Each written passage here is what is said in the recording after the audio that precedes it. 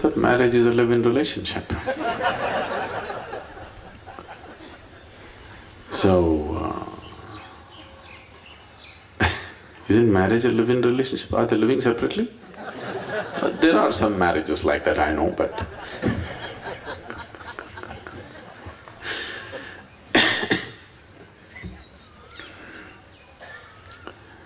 first of all, we must understand why are we forming a relationship. Right now, this in your language, the West has seeped in too strongly in your language, because in somewhere in your mind, if you utter the word relationship, you're only thinking about sex-based relationships. That's not how it's been in this country. When we say relationships in this country, we thought we have a relationship with our parents, our friends, our brothers, our sisters, all kinds of relationships. But if you go in the West and you say a relationship, it means body-based relationship. First drop that idea. Relationships can be on many different levels, isn't it? Why are we making only one particular relationship so important against the other? Yes, it is also an important relationship, but not against the other, isn't it?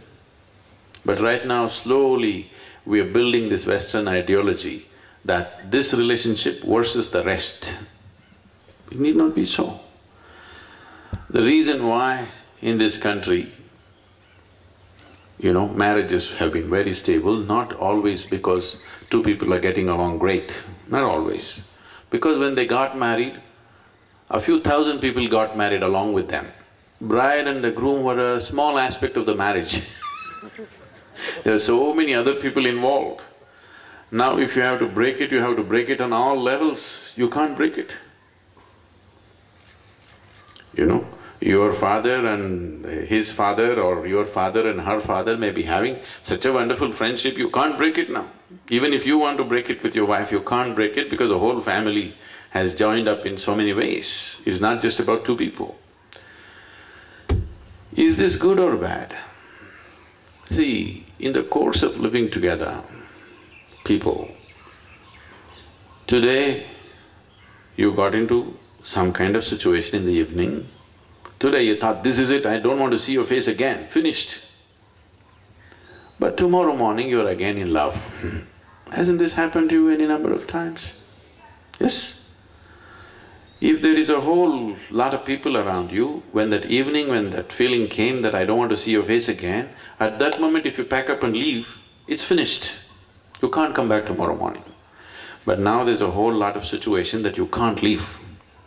You stayed on, tomorrow morning everything is wonderful. Unfortunately, most human beings are still like this, isn't it? They can't be so aware and every day they can manage everything beautifully. That's not how it's going, life, isn't it so? Ugly things happen, isn't it, in beautiful relationships? Don't they happen? Even in most beautiful relationships, ugly incidents are happening, isn't it so? To sustain those moments of ugliness, you need some support system. If there's just two idiots are there, they'll break. So, once children come, it gets a little more difficult. But before that, all the others are important. So, what is this new thing about live-in and marriage? So what you're saying is, I'll walk out whenever I feel like it, isn't it? That's not good for anybody. This is a huge load on human consciousness. There is no emotional security. I think United States of America, just recently, I was addressing a group of people just a week ago, and I was telling them, one big reason, they were talking about the economic meltdown, why are we not productive, why is it that this has happened? I said, one important thing is there's no emotional security for the man and the woman. You go out, when you come back, you don't know whether your home will be there or not. You don't know whether your wife will be waiting for you or not. This is there on most people's minds, at least 50% of the people's minds. With this level of insecurity, your husband goes to the office, you don't know whether he'll come back or go away with the secretary. When this emotional insecurity is there, you cannot focus on anything. People cannot be productive when there is no stable emotional situation for themselves. Here we fix the marriage in such a way, no matter what happens, you can't break this.